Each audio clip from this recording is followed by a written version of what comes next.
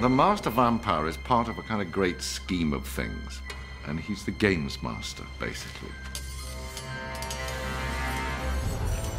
I'm about 1,000 years old, and I've lived in this dark, horrible cave for a very long time, waiting for a man of Vlad the Impaler's strength and will to come along and be worthy of the darkness and all its gifts that I have to offer. Drink. You will have a taste of my power. Vlad seeks vengeance, but he needs the tools to wreak that vengeance. And the only place he can get them is me. Drink.